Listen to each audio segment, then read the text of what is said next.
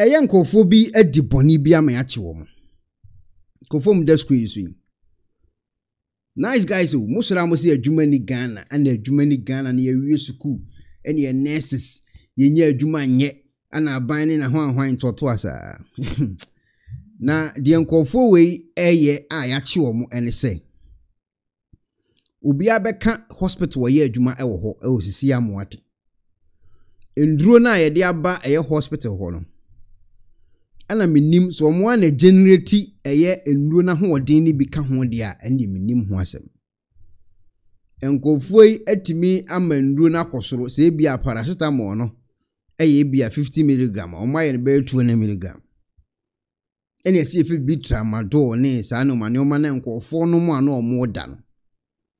Ene enkofuoi epon adwuma as nurses a no ma sesa nduro no mo de nam street no mo che e de ma boys no mo ju musika ti we na me se fofi anto ata yakoso mo panchi ni nipa no so mo panchi ne kire se se o ma anye din a o se ne nsa no o de boba akwasu ma ne se nyina betumatu ne wo se nkofo ndi ahomete e ka no kore by force e wo afidie ne so eti o de ne nsa to ba akwa afo no ho no na se ohun de wi a akwa ne nsa ne mu adin na e wona fon no ho na wo so o kire mu ntentem me pa cho me nurse o ha me si wa ha na me si na dru si na me ba na si na me ba na si na me ba enti boys a eda e wo Ghana bo hu obi ogina ho no wada obi te ho no wada obi didi no wada obi ye concrete adwuma bi no wada obi pai o ye mate no wada driver no wada sankofu e o mugu school su yi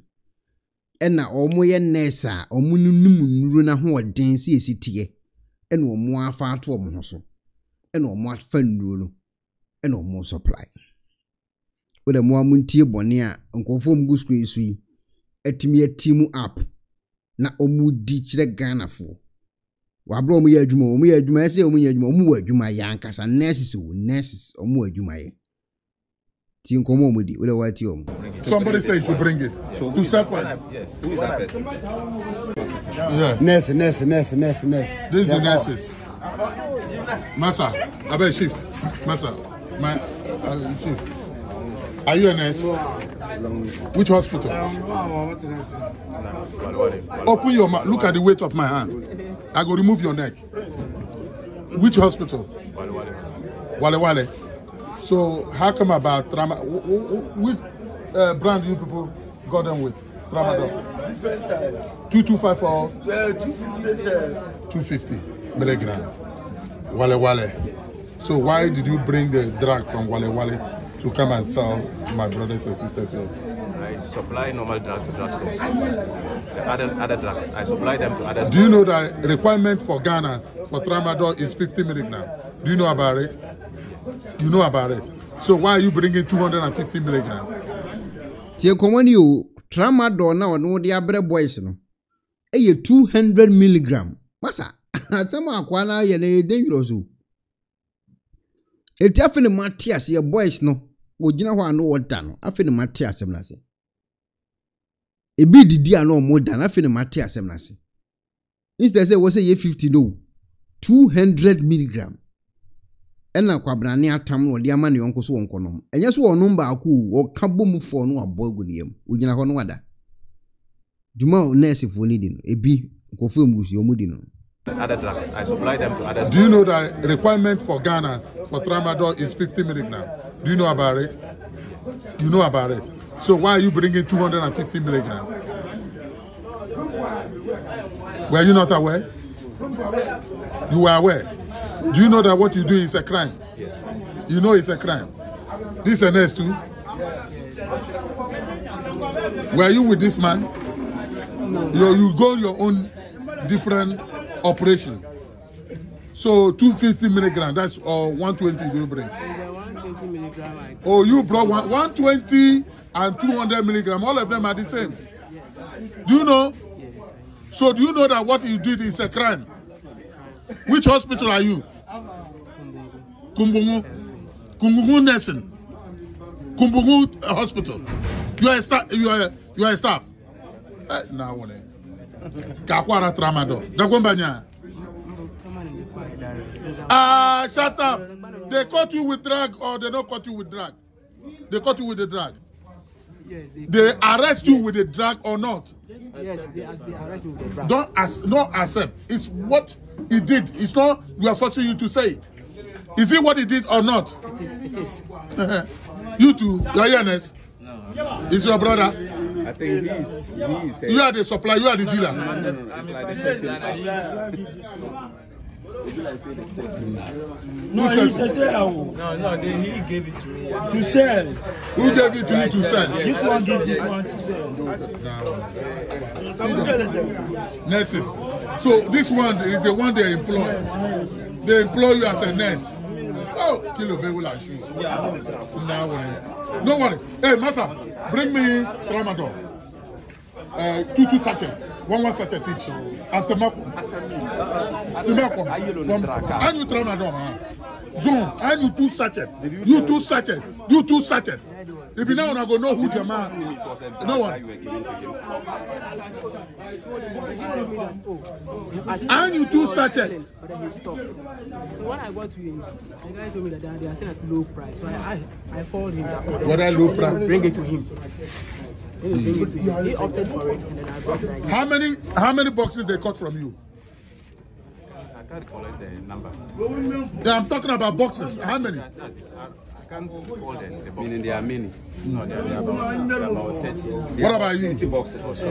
One box. So indirectly, that's your business. That's 28 pieces. One box, 28 So pieces. what brought about this? No worry. Who asked you to bring it? So my friend told me to bring it. Somebody said you should bring it to surplus. Yes. Who is that person? Just me kwa de mantini yempo. Sisiana obidi comment by your friend is saying part ek o se ekwana ba is 250 milligram. 250 o. Nipa e wikido. Edi asem kure ni. Masa okol Ghana pa na boys no. Me hu nkofo bi wo circle. Ojina kwamu o wada chese wa ase wo fie. Wado, chese o bonu so aban no apia no no apagya kakra. Na say nurses na a supply sa na de masa nkofo no. 250 o. To campus to a. When I'm saying no 500 o. No akwabna ne ba kwa boguniem. Ojina ho anu wada. Odidi anu wada. Uchika ko timi pak no wada. So person ye dead do stand be o me bi no comment yasem na ntin kofo mu gusu yi. Nurses o. Nurses eno omo nam. Eno omo akosi sendri, eno omo de supply, eno omo sanso employing kofo o. Eto omo ne ye yi o. Blati yakopo. Omo no omo agent o. We mu ye suppliers o. Omo no omo agent. Enti hospital no ono no wo no. Se sa dro ne ye de wo hwan se ye de ye dan masa. O ni agent a o de koma no. Na boys no de nam no omo check e man kofo no. Minim so aba Ghana hu san kofo ya make bi da. Ogina ho a otimi da. Ogina ho physical hu se kwablan ogina ho wada. Owu a oye odon mortar obi a efense shovel ni kura na ode sa no wada. Nurses a onim pote pa sa ade a me kwa akoma menu akonom yi. Ekupra no emfa no kura. 250 mg. No atam e de amani nua. So onjin won konkono. Wa bro no oye nurse na onu nim eye ensunsunsan so ne emfa nse nipa no obenom no. Onu de onim onye nurse nti onim ebia hospital sensem anaso onim medical sensem. Onu oye nurse na onim no. Ono ene tam ode ama obi a wonim hospital anase nurse medical ho sensem bia no ono wanom saade na guniyem. Enti nkofo ni yi 2. Omu yi 250 mg no 2. Ena omu amati ono mu obi anom 2. Ratinya. Asambe kure. Esa mesre kura. Nkofo lo muti nurse 1 2 3 no. Papa no wase wode ne nsabe bo ba akwazu mama na te free one. Ogoyi 250 obia 250. It is the first one no 250 mienu. Na second one no 250 mienu. Na third one no 250 mienu. Yes, I'm very great. Whether low price. Bring it to him. He opted. Yeah. Nurse. This is the nurses. Massa, I better shift. Massa, my shift. Are you a nurse? Which hospital? Open your mouth. Look at the weight of my hand. I go remove your neck. Which hospital? Wale. So how come about trauma? Which brand you people got them with? Tramadol. Different types. 225 or 250. 250 milligram. Wale. So why did you bring the drug from Wale to come and sell to my brothers and sisters here? I supply normal drugs to drugstores. Other drugs, I supply them to other stores. Do you know that requirement for Ghana for tramadol is 50 milligram? Do you know about it? You know about it. So why are you bringing 250 milligram? Were you not aware? You were aware. Do you know that what you do is a crime? Yes. You know it's a crime. This is a nurse too. Were you with this man? You go your own different operation. So 250 milligram, that's 120 you bring. 120 milligram. Oh, you brought 120 and 200 milligram. All of them are the same. Do you know? So do you know that what you did is a crime? Which hospital are you? Kumbungu Nursing. Kumbungu Hospital. You are a staff. You are a staff. Now what? Kakwara tramadol. Dagombanya. Shut up. They caught you with drug or they don't caught you with drug? They caught you with the drug. Yes, they arrest you with the drug or not? Yes, they arrest me with the drug. Don't accept. It's what he did. It's not we are forcing you to say it. It is uncle for saying case a bet you or modia. I was so mutimi tracy because a chain when any papa quadumau a chain. Boss and as a nippon no what pharmacy ho and as is a one medicine department to the DND. Say any panel, any full win a team up. And one no, say drone sa spy, say a ding. We much less or multi supply at the pharmacy shops, Ghana, Afanena. Into the emu duno, to set tramado ya kofa some abro muino, 250 mg or more cane. No mono the abra boys. Into any boys no so say we basu, say dear basu, say dear basu. And almost answer agent or a yes, I be a honor. It is our agent, no, any deal manim, not on why a supplier. No, a supply at the ama boys, no, or to a more banner, a 20 a chill money new. And your box about home the buy, the boxes and they buy our more day bread or more agent. Not agent in the charm, my boys. Sell boys never no about damn sway, then no, you know, some on a cash and open to see a china, a chain tintin.